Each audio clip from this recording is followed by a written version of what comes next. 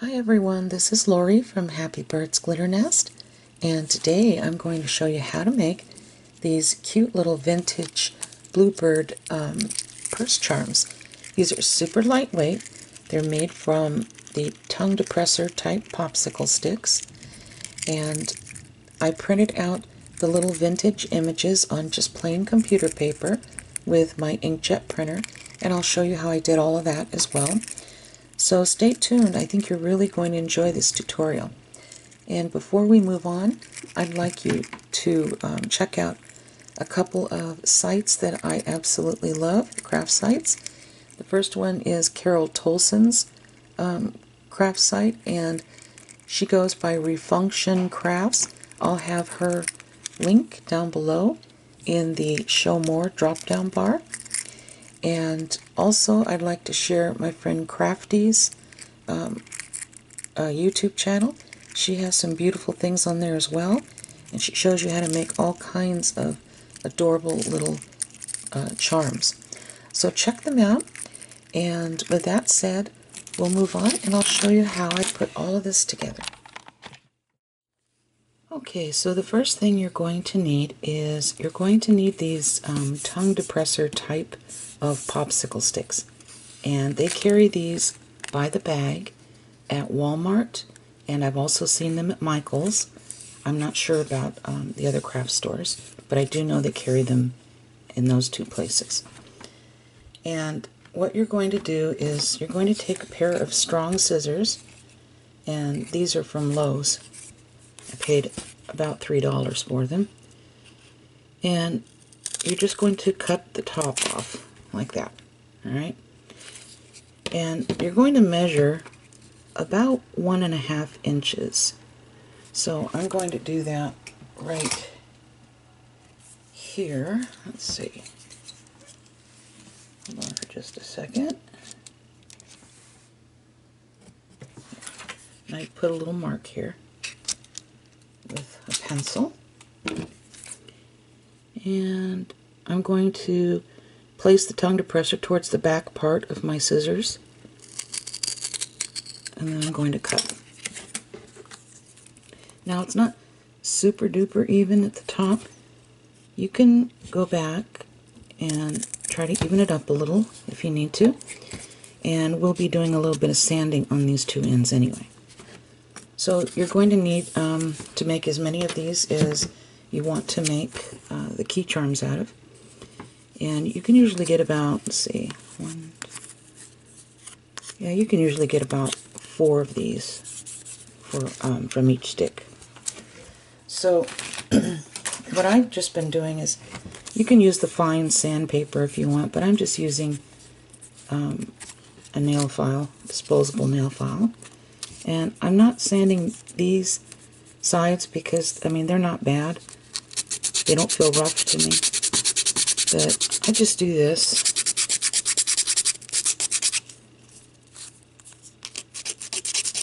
And it's not going to be perfect, but just do your best.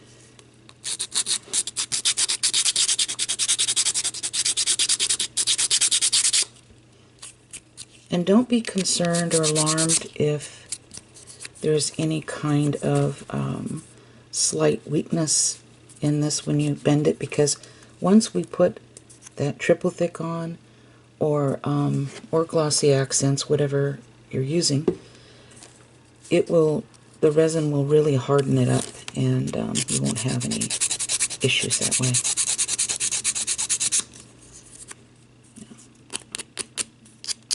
Okay, so once you have these sanded down, then you're going to paint them, and I'll show you how to do that next.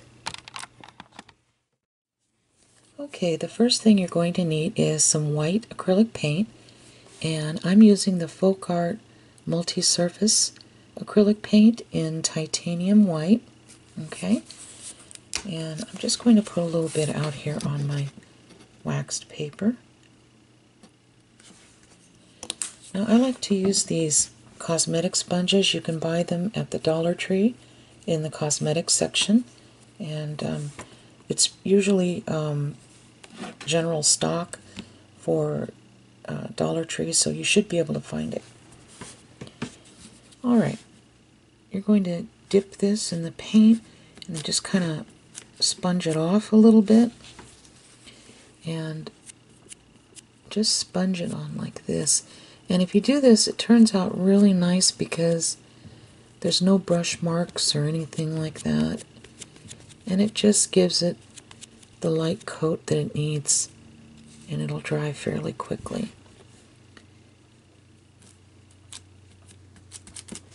I'm going to do the edges here too, don't forget about that.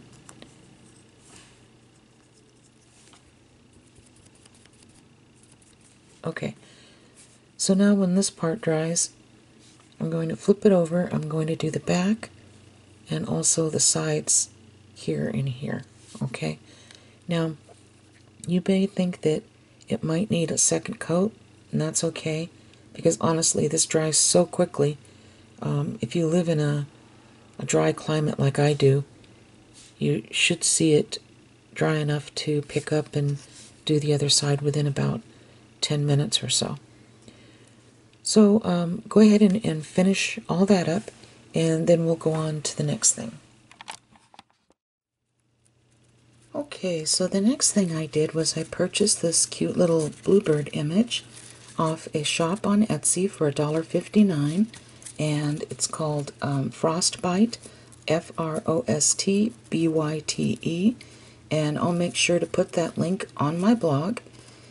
Now I will tell you that the image that she sent me was large. I just reduced it to this size. And she does have a lot of other really cute images. Now I know a lot of you are probably thinking, well, you can get vintage images on Pinterest. Yes, you can. However, I don't always know if they're legit or not. Some people share images on Pinterest, and you know, they take them from other people's websites or blogs, so I just wanted to make sure this was legit. So with that said, I'll show you how I reduced this in the next part of this video. Okay, so I'm going to attempt to show you how I printed mine out. I opened up this image, and then right here in the corner it says print. I click on that and I click on print, and when I do that, you're going to see this pop up if you have Windows, and on the side here you have a choice of printing this out in different sizes. I'm going to scroll down, and the very bottom one says contact sheet 35, meaning there'll be 35 images on there. So I clicked on that, and you can already see there's one, and I left this little check mark in the box right here that says fit picture to frame. Now they want to know how many of these images I want on here. You can put up to 35 like it says right here, but I think I'm just going to do 5. So I clicked where it says 5. I don't know if you can see it. There we go. And 5 have appeared. And under the paper type, I put plain paper best quality. Now if you have photo paper instead, you could use that, but I'm just using plain computer paper, but I want it to be best quality. Okay, so now I'm going to print it out, and then I'll show you when it's finished printing. Okay, so all of my pieces are thoroughly dry back and front, and I let them dry overnight. I figured I might as well.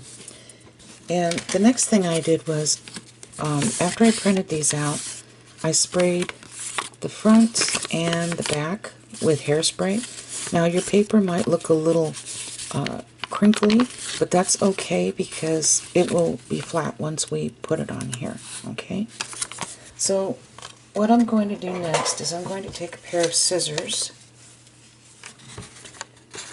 and just going to cut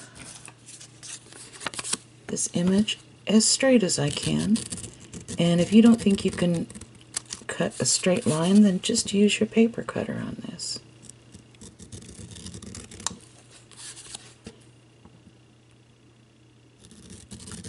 Now it doesn't have to be 100% perfect, but just do your best. Okay. Now for this part, you can use glossy accents, you can use triple thick, you know, any type of glossy resin you would like to use. I'm using the triple thick today. And I'm just going to take my finger, you can use a brush if you want, but I'm just going to put a fairly thin layer on here. And just make sure you get those edges. That's important. Little corners. Now I'm just going to take this and do my best as far as centering it. Now if you have a little bit of that paper hanging over like this, don't worry about that because we'll take care of that afterwards. Just make sure that your image is on, nice and solid, just like this. Okay, so now we're going to have to let this dry for quite a while, because one thing that we don't want is we don't want to put another layer of triple thick on top when the bottom layer hasn't dried yet. So I'm going to allow this to dry for most of the day. Now it depends on where you live. I live in a dry climate that tends to be on the warm side. If you live in a more humid climate, you might have to leave this overnight. It just depends totally on where you live. So I'm going to allow this to dry absolutely thoroughly.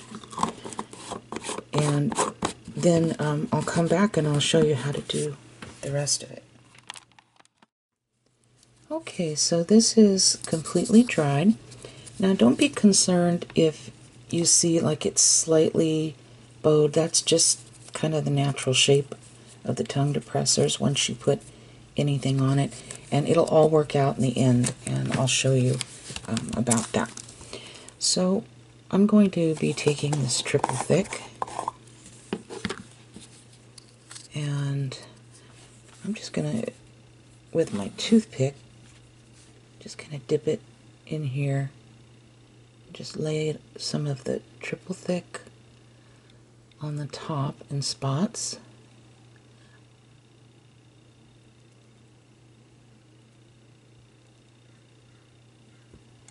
Like that. Maybe a little more here in the middle. And then I'll start spreading it out. Like this.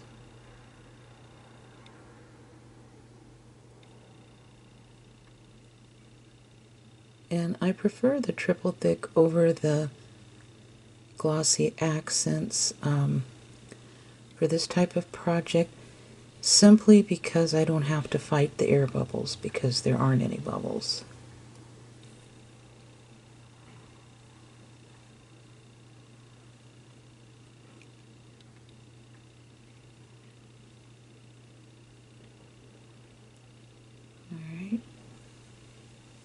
Sure, some of this comes up at the top, and you want to get these corners right here. It's really important. Get those corners. Okay. Make sure there's no gaps. So what I'm going to do next is I'm going to close my jar first, because glitter has a way of flying. And I'm going to just take the slightest sprinkle of this pink glitter, and this was some nail glitter that a friend of mine gifted me with, and I absolutely love all those glitters that, you know, people sprinkle on their nails because they're so pretty. You can buy them, buy the little bags on eBay and other online auction sites. So I just have a pinch of it in here, and I'm going to be careful. I'm not going to put it on top of the birds or the roses. I'm just going to try my best to put it around the, kind of around the edges. And I'm mainly focusing not so much on the top, but the sides.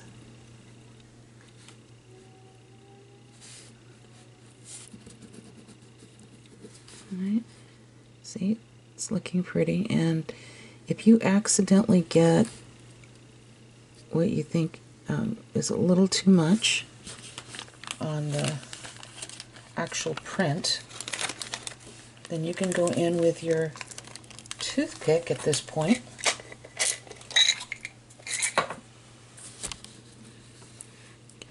and just kind of brush it away a little bit like this so you can see the face.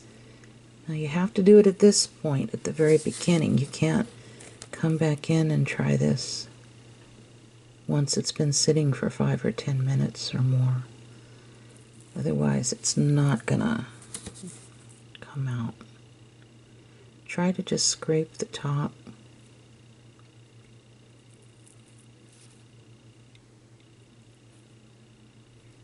Like that. And if you have to go back in and put just a touch of the triple thick on top like that again, then you can go ahead and do that.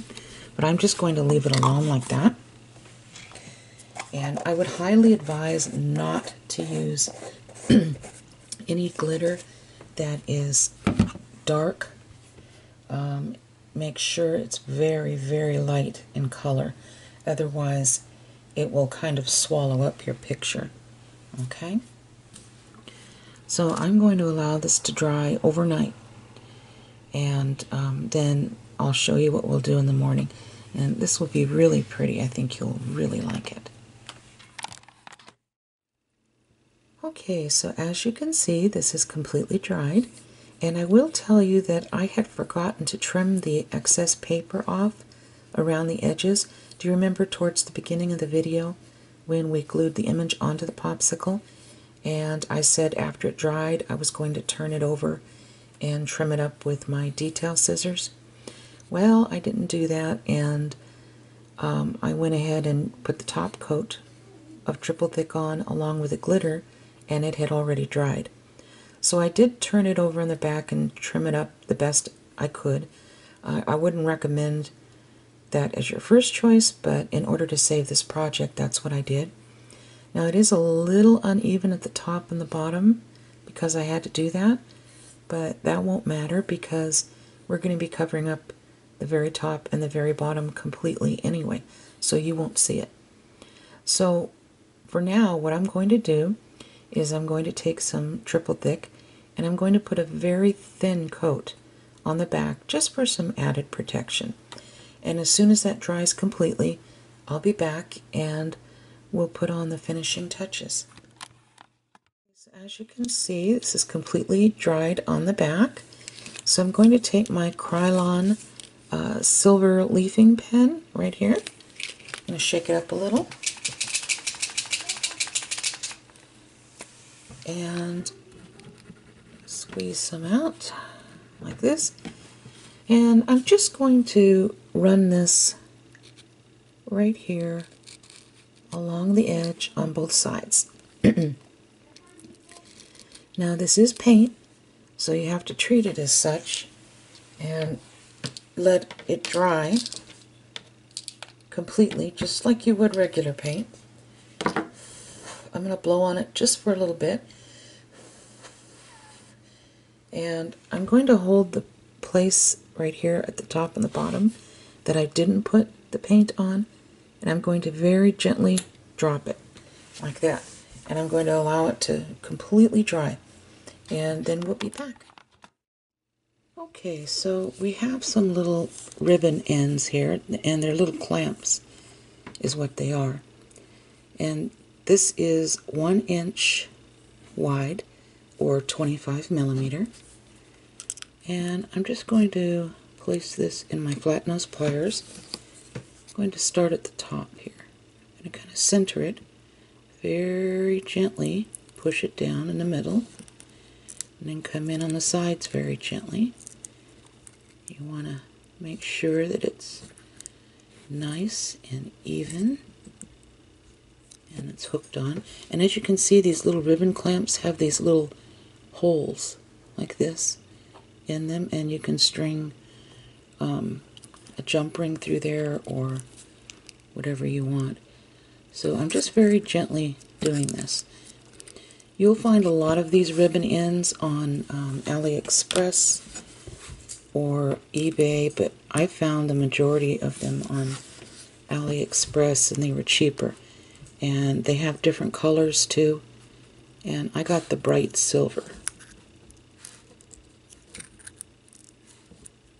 Okay, I'm just doing the same thing on the opposite end, squeezing a little at a time. Alright, so now we have what looks like this. So now we're going to be decorating this part here, and I'll show you what we'll do there. Okay, you can use all kinds of rhinestone chain on this. You can use 4 millimeter if you want, like this. You can use 3.5 millimeter. This is called 2-row chain, and each one of these rhinestones are 2 millimeters each. So if you put them together, they're probably equivalent to about a 4 millimeter. And so that's what I'm going to be using today.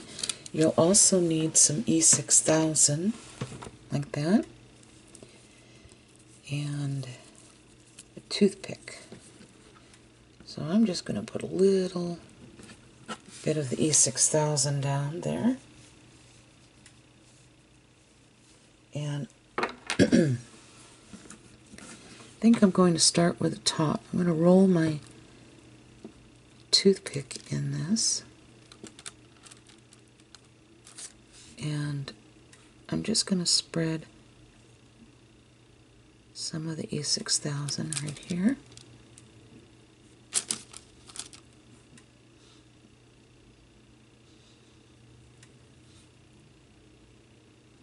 Okay, and then I'm going to place chain here and then cut it off about here.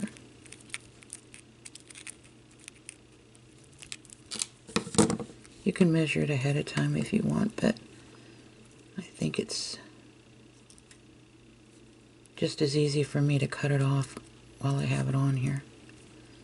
Okay, and if you want to straighten it up a little bit, just take another toothpick and just do this. Okay, and that'll hold real solid on there. Okay, so pick up some more E6000, spread it along here, put this chain on right here, and I'm going to come in and cut this off.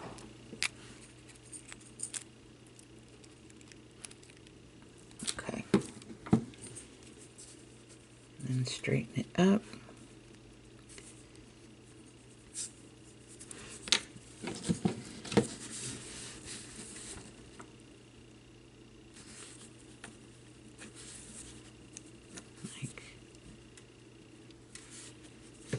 You have to be careful. You don't want to cover up that little hole right at the top and the bottom, because you'll need that. Okay, so be careful.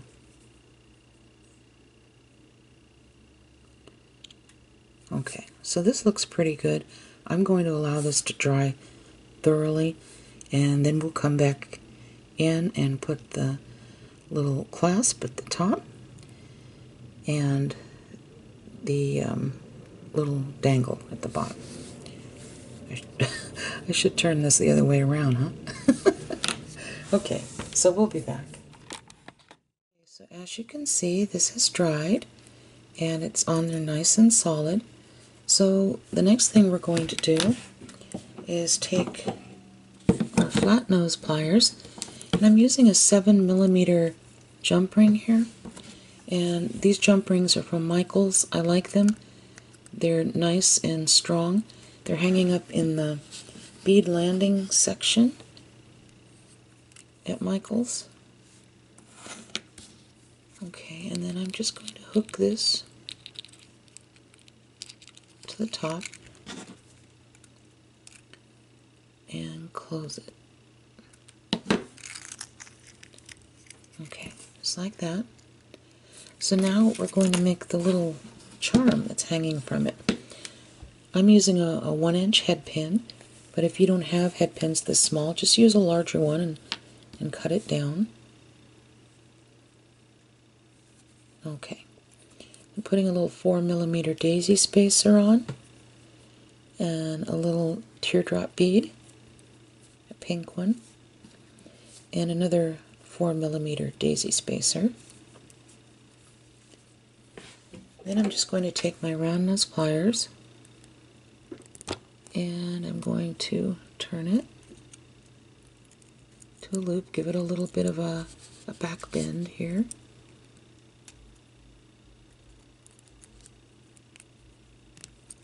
Make sure it's on there nice and tight, just like that. Okay. Alright, that looks good. So now I'm going to take another 7mm jump ring and open it up. Where's it? Oh. Trying to see around my camera. And then just hook it to the bottom. Like that. There we go. And so now we have our cute little purse charm. Just like that. And then I made another one. And then this particular image is from another seller on Etsy, and I had to crop it and reduce it. This particular image here. But I think they all turned out really cute, and they're super lightweight. They're a lot of fun to make, and you could make these for all holidays. I'm planning on doing some, I believe, for Christmas too, with some cute little Christmas images. So I hope you enjoyed this little tutorial, and take care and God bless. And if you haven't subscribed to this channel yet, please do so. Just click on the little subscribe button below this video and hit the notification bell, and you'll be notified each time I upload a new video. So take care. Bye-bye.